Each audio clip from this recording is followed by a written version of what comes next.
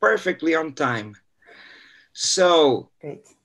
good afternoon, good evening, good morning, wherever you are in the world. It's really a delight to have with us today the Heritage Protection Coordinator from ICOM, Elsa Urtizverea, and she will be sharing with us her experience because she just returned from Beirut, and we're looking forward, I'm sure not only me, but all our audiences, people interested in museums, for UMAC members, ICOM members, everyone is looking forward to hear what you have to say, Elsa. So Thank thank you you. so much for Thank you being for the here with invitation. us. Thank you so much.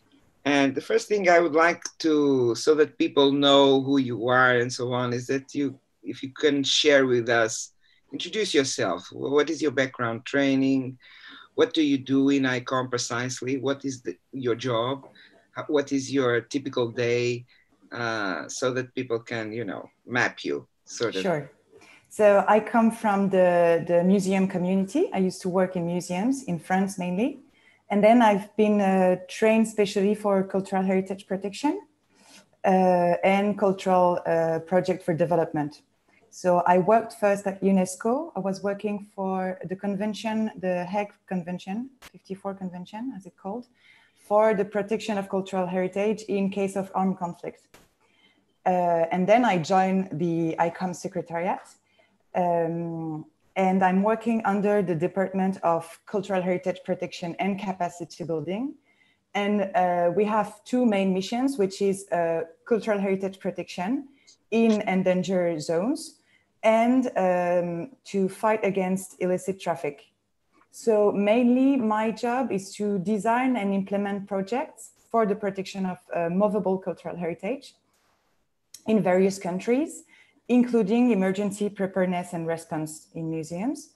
And then the second part is to coordinate the department projects and programs, including the Red Lists of cultural property at risk and disaster risk management. We also coordinate with other committees, we can talk later, the disaster risk management. Yeah, tell us about, because maybe people don't know what is the Red List, and it's such an important tool. Yeah, tell us a little bit more about the Red List. What is it? What is the scope? Sure. Tell us a So bit. it's mainly, it's done, so it's a tool and it's a list of endangered cultural property.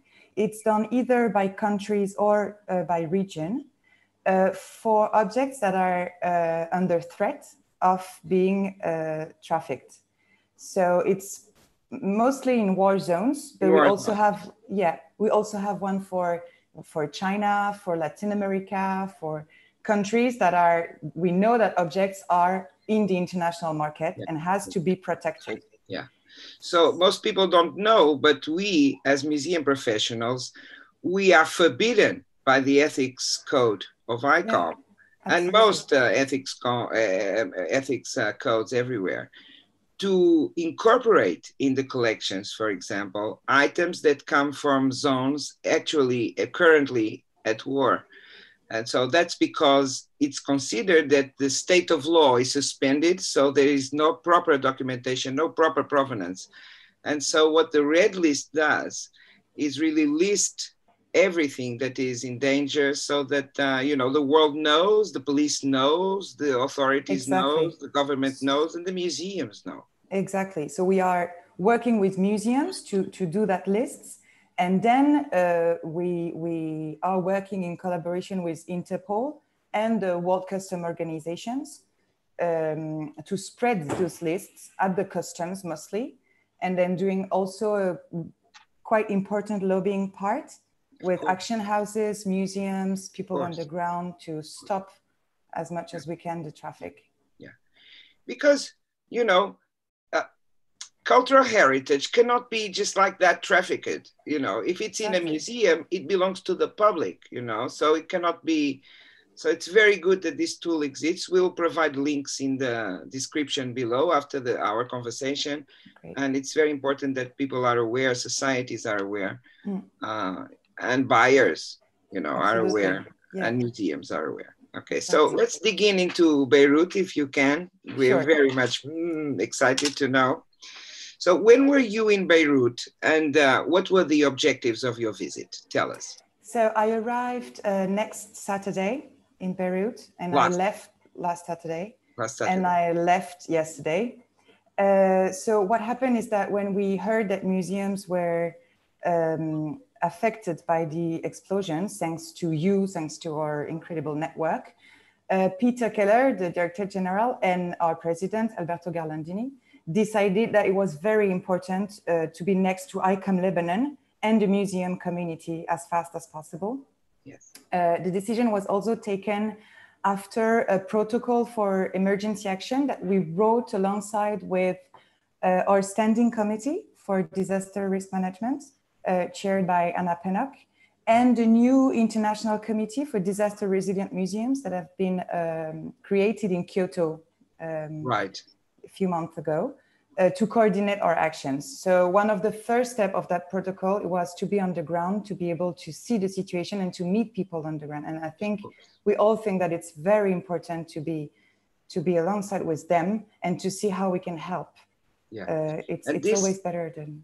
So this tragedy, it's the awful, outrageous explosion in Beirut. ICOM, the International Council of Museums, put it in a top priority in terms of first priority, absolutely, with local authorities and with them. That's very good. Yeah, of course. Exactly. Of course. Exactly. And so you arrived on Saturday. So the explosion was on the 4th. I think that was Tuesday. Exactly. And so you arrived on the 8th. On the 8th. And so you stayed Saturday, Sunday, Monday, Tuesday, and Wednesday. So basically 5 days. Wednesday was when you returned, so not much done there. But can you share with us well, first, before you go into the job, tell us personally, your first impressions of the city when you arrived there, and you find a city that was barely waking up from this terrible tragedy.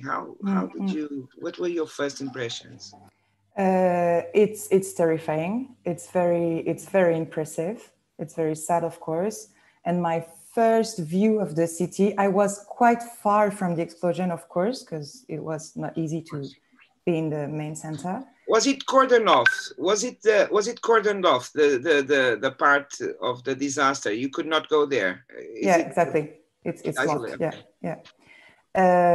So I was staying quite far from the explosion, a few kilometers away, but still, when I arrived, I saw in the streets all the shards of glass everywhere, and I saw the mess in the street. And I was not I was not next to the port, so that's how strong it was.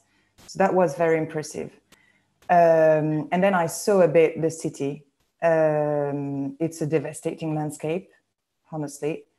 We talk about like 8,000 buildings affected in the city, out of which I think it's like more than 600 historical buildings and a few, I have no idea of the scale of the historic buildings.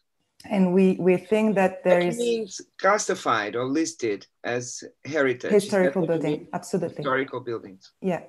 And 60 of them apparently could collapse.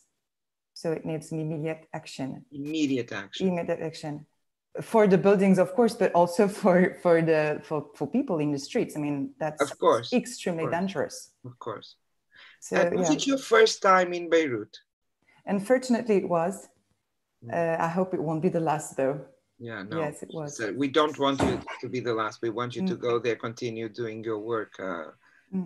So let's understand what you did when you arrived there. So which institutions did you contact? What were your, the partners that you looked in what were the people that you looked in the terrain? Tell us a little bit more what you did during those 5 days. So first, I had the most welcoming mission ever. I contacted Suzy Akimian, which is the chair of ICOM Lebanon, and she organized for me all the visits and all the meetings with all the directors of museums. we arrived, we had a first meeting, just the two of them, to talk about the situation and ICOM Lebanon and how it was coordinating on the ground. Yeah. And then I visited the archaeological museums of the American University of Beirut. And I saw Nadine Panayo, the director. We made a quick visit. I saw that the doors and the windows were completely blown up by the explosion. There is a few damage in the collection, actually. Yeah.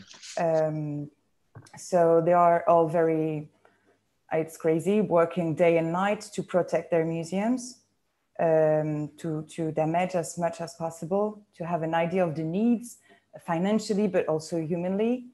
That was the first visit. Then I've been to the Musée de la Préhistoire Libanaise. That's also a university museum. Absolutely. It's San Joseph University with Maya Boustani, the director. There is a glass ceiling that is about to collapse, probably. There is a wall to be enhanced, reinforced. Luckily, the collection has not been damaged, but the building is very affected. Yeah. So same, there is an immediate work to be undertaken. And the University of San Joseph, the collections and museums are closer to the impact, the epicenter, so to speak, absolutely, of the explosion than the other university, the other important university, exactly, the American University of Beirut. Yeah, right? yeah. The Prehistorical Museum is very, very close. That campus of the university is very, very close from the explosion. Yeah. And the whole building is very affected, actually. There is also, I won't talk for our partners, IFLA and so on, but I know that the library is very affected as well. Yes. Yeah. Do you know if there's a movement similar to the one of ICOM towards the protection and rehabilitation of libraries and archives? Are you aware of a movement on the locally also? Yeah, absolutely. So there is IFLA for the libraries and ICA for archives, so that's very mobilized as well. Yeah, very good. And they are also aware and absolutely mobilized. And in touch with them, yes. Absolutely. Because the manuscripts, oh my God, and the books, they're absolutely incredible. I should probably also get in touch with them because there's university libraries and the university archives, and I'll probably get in touch with them too. Yeah, absolutely. Yeah. And and when I arrived at the university, we didn't know yet the damages because they needed to clear up a bit the crime scene, if you can say so. So they had no idea yet of like how damaged the collection was, but it's quite, the building is so affected that I think that the collection might be as well. Yeah, because there's the level of the buildings and then there's the level of everything that was smashed in the vitrine, everything Exactly. Everything that was glass within that radius, was totally scattered, totally shattered. So one of these days, I don't know when was it, I think like 2 days ago, I woke up thinking about, my concern, I'm in a scientific museum. And so I imagined barometers and thermometers with mercury. They must have exploded too, from old collections, I thought, I woke up, oh my God, glass. Yeah. True. If everything was shattered, it must be incredible. And so, but at the same time, what was the spirit that you found of the people? Highly depressed, motivated, frustrated, or what? What was the feeling that you got from? There is sadness and but they are very motivated, incredibly devoted, and very much willing to do as much as they can for their museums and their collection. And they've been, of course, working day and night since day one to protect and to, it's incredible actually how devoted they are all.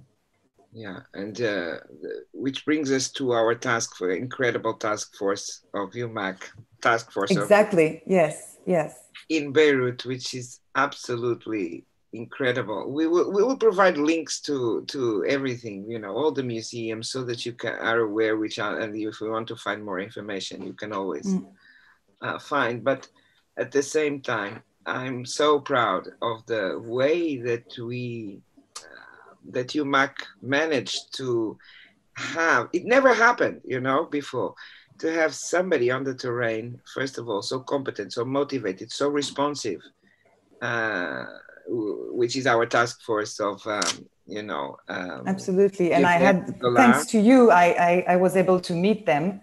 Yeah. And it was absolutely incredible. We can talk maybe later. Yeah, maybe a little bit. Give us a macro picture of the. So there's the problem of the buildings, of course. That's a level of intervention. Then there's the problem of the collections and all the museographic equipment, like display cases and so on. And there's different degrees of damage according to, naturally, the distance to the epicenter. And in terms of university museums, there are two universities, so the American University of Beirut and also the Université de Saint-Joseph. And we're still assessing the damages and so on. So how is the international effort going to be organized? Of course, it's very early, and the different institutions. Yeah. There's local level, there's the international level, but I'm sure that you, with your experience, can share with us what are first of all, what is the plan, next steps, now you're in Paris, but what's going to happen? Will you go back? When will you go back? And what kind of, movements, mobilizations are being prepared? And tell us a little bit about the international effort. Yes, so we have, Blue Shield International. They have a Lebanese national committee. Tell us what is Blue Shield, because I think Blue Shield has been created. There is 4 funders for Blue Shield, and it's ICOM, ICA, IFLA, and ICOMOS. Okay, so that's museums, the library, archives, and monuments. Okay, so that's the institution, the institution that brings everyone together. Exactly. All cultural heritage, buildings, manuscripts, books, and museum collections, right? Exactly. So we are called the funding funding for of Blue Shield International. Blue Shield International has national committees as ICOM.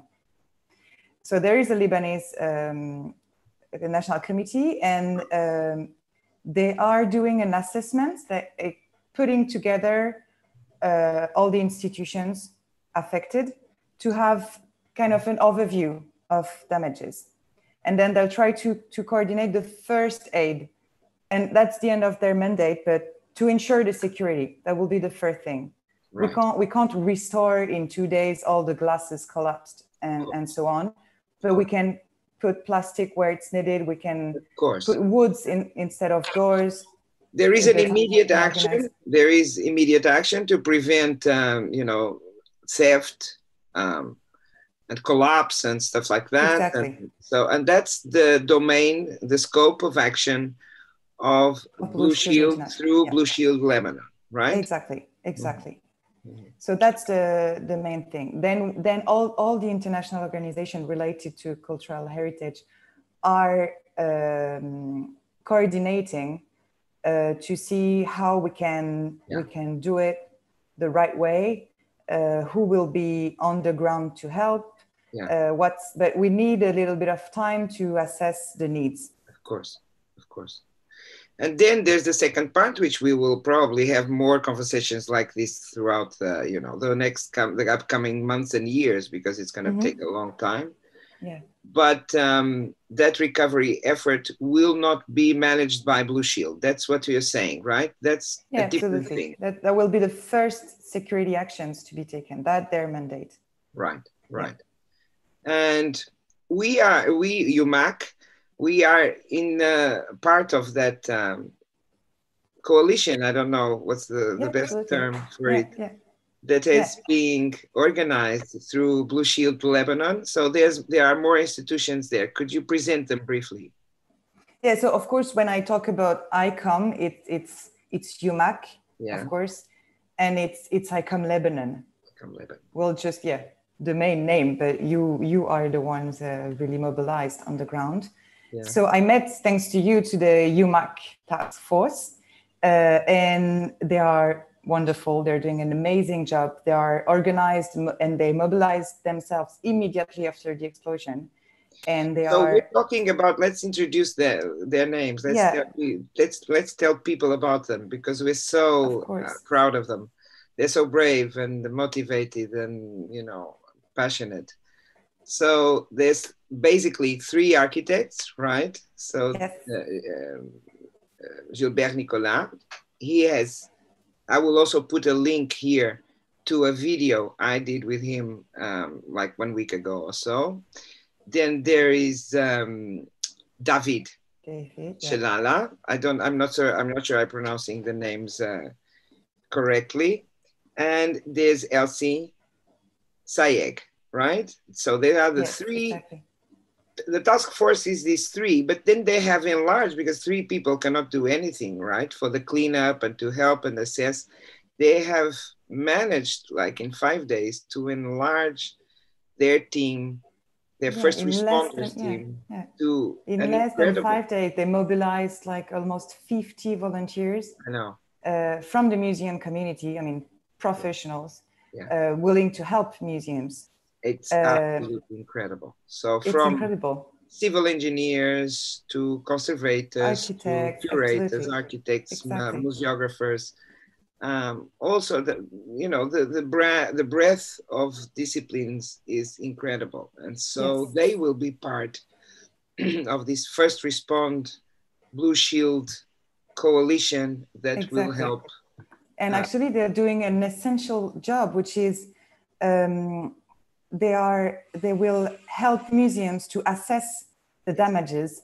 And when you have a wall that might collapse, you need an architect to say, yes, it needs to be reinforced, it needs to be rebuilt in it.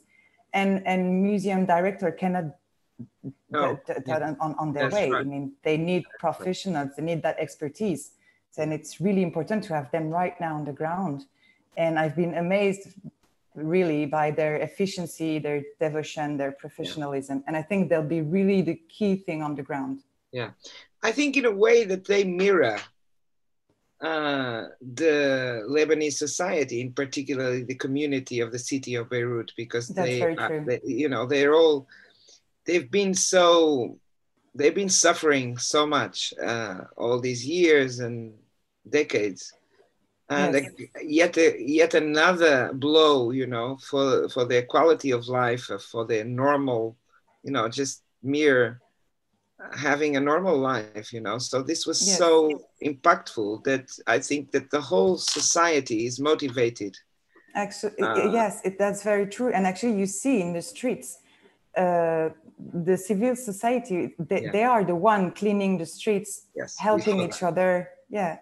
That's how I was so impressed. Yeah.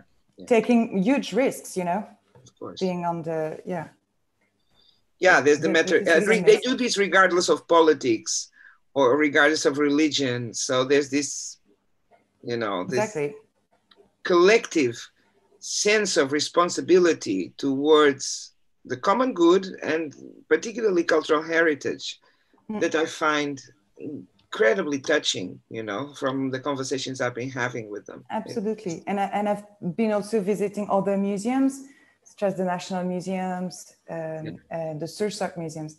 And I've been really amazed by the quality of their collections. I mean, that's... Oh, yeah.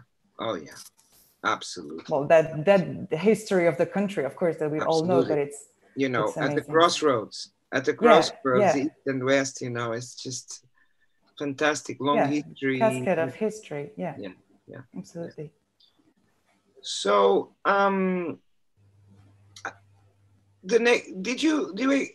so the next steps is more or less like getting this first phase of assessing, securing, and then there will be a second longer stage of reconstruction.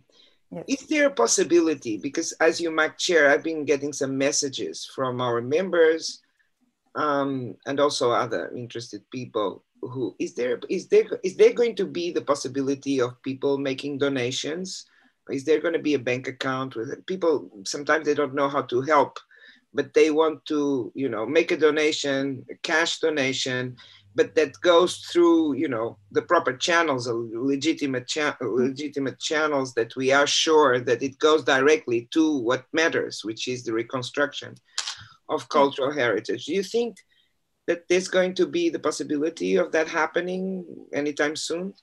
Yeah, hopefully. That's one thing we are trying to implement as well. It's to find the right channel and the most transparent system to help. Yes. And to have the money going straight to the museums in needs. So that's why we are trying to figure out how to do it. But hopefully we'll have an operator on the ground able to manage money. And it's that's also amazing that all the people, museums, and even private people willing to help. That's great. We also, they've been, the UMAC task force have been in contact with the British museums. I know that the Sursock Museum was in contact with the Centre Pompidou in Paris. True. The British Museum, for example, was immediate. Within hours. Yeah. We got a contact from James Fraser and from the British Museum. So there are many museums who also want to help. And all that energy and expertise needs to be channeled through the proper. Exactly. We need to coordinate the actions and the help. Yeah, absolutely. Of course. But hopefully we'll get there. Yes. Yeah, I'm sure. It's been very recent, but at the same time, for security, it needs to be quick now, right? Exactly. That will be the first answer, but then it's really important to keep in mind that it will be a long-term project. So that's very important, and it's let's continue talk about it. Not it's more like the case in 2 months. You know, it will be very long. Exactly. Let's keep it in the echoing in the minds of people, so that we can. Because sometimes what happens with these reconstruction efforts is that, okay, there's like, everyone overwhelmed and everyone wanted to contribute, but then there's a curve, a declining curve of interest because it stops being in the news and so on. So we need, and this takes a long time, cultural heritage, also the reconstruction of the city. But anyway, we really need to keep this in the eye of the media, of our community, the cultural heritage community. We need to do that. So I'm already grateful for all the conversations we will have in this channel, Lorada. It's a pleasure. What are your main fears? Okay, so there will be challenges. At this point, what are your main, fears of what are the most? Well, I think the biggest challenge will be to find, as we said, an NGO on the ground that will be coordinating the funds, because as we know, there is a lot of banking restrictions. Right. And it's very complicated just to spend money on the ground. So that's the main issue. The second one will be to provide help. It means that we have to figure out what can be coming from Lebanon, such as windows, glasses. Is it possible? How much it will cost? Or do we have to go through another country? But then, as we know, there is no port anymore. Borders are complicated. So that will be that organization to find the best way to do it. I think that will be the main challenges. So basically trying to organize everything through a single channel locally, and also the logistics of all the operation, right? So that's complicated. Okay. Exactly. And what would be, now, what would you really want to happen? So what are your wishes for the cultural heritage of Lebanon after this terrible disaster in, 5 years, 10 years, whatever? I hope that we'll be able to coordinate that very closely to other main institutions, and then to see the cultural heritage rise from the ashes and be even stronger that it used to be, and a real concern for the whole international community. I think that's that will be very important. And to keep in mind, as we said, that will be a long-term project. So to still be here alongside with them in the following years. And in the middle of a pandemic, because we hardly ever talk about it, you know, but it's a present, it's a heavy presence in all these discussions that we're having. It's just, we're in the middle of a pandemic. It's a region of, it's a war zone. They are in an economical crisis, political crisis, and the pandemic. And the pandemic, I mean, yeah. So our friends Lebanese need all the help that we can provide them, and all the assistance through many ways. I mean, each one of us knows how to, you know, put his or her expertise to the service, whether it is by keeping the thing visible and in the news, whether it is by cash, whether it is by expertise, museum expertise, and so on. So we need to do that to keep. Yes, because thanks to our network, and you know that better than me, we can really, as the UMAC task force, you in your community and university museums, you have, I'm sure, a lot of experts willing to help as well. Absolutely. So we'll have to mobilize all the network. It's not just money we're talking about. No, of course not. No, of course not. Sometimes it's not even money. It's the money doesn't cover. It's really the expertise and advice and assistance and so on. Exactly. So I don't know if there's anything that you'd like to share with us. Anything else?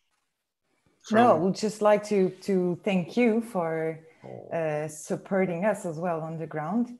The only thing I can do, I'm not there in Beirut. The only thing I can do is, you know, provide next time. But it's huge. You see, even being far away, you're able to be a great help.